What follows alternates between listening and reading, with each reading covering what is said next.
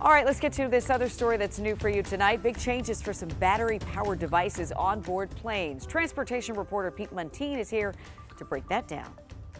Lithium-ion batteries are in everything from phones to laptops, but fears are growing that batteries could catch fire, and that's a big safety risk when you're 40,000 feet up. That was a test by the FAA of a battery burning in baggage, and you saw the explosion is extreme. Here is another test of what a blast can do to an airplane's cargo hold. It is exactly why federal regulators just announced new restrictions.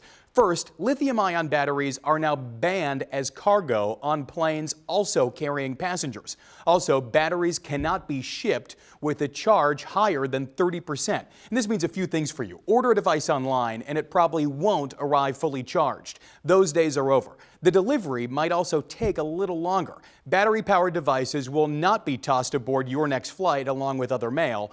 Phones, laptops, and the like are still allowed as carry-ons and in checked baggage. This is a big problem that the FAA is keeping tabs on. It has documented hundreds of incidents, but the feds think many more have gone unreported.